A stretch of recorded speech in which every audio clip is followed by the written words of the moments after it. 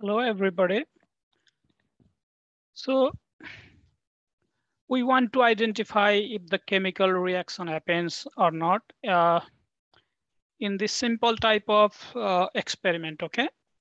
And in this experiment, in the beginning, so we do have a container, and in this container, we do have half, 1/2 half, table is not is teaspoon, half teaspoon of baking soda. Okay, you can write that information. And then on that half teaspoon of baking soda, we'll mix 1/4 cup of vinegar. Okay. Now let's observe what will happen. So let me play this video now.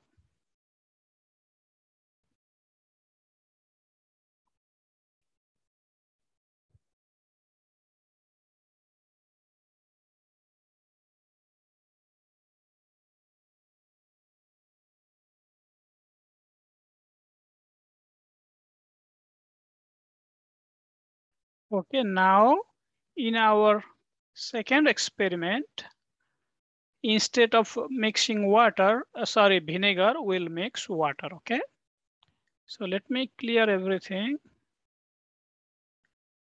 Okay, and then let me minimize this.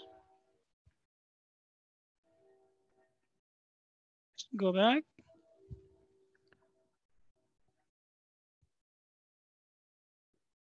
Okay, this time we are mixing water to the baking soda. So this time we do have same amount of baking soda, that is 1/2, that is half teaspoon of baking soda. And then we add 1/4 cup of water this time, okay? So now let me play video, okay?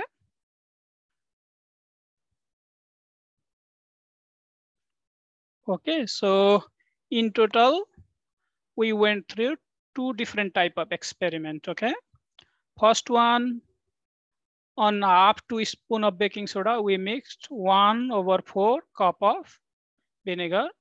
In the second experiment, we kept baking soda same amount, and we changed the variable here. So instead of mixing vinegar, we used water second time, okay?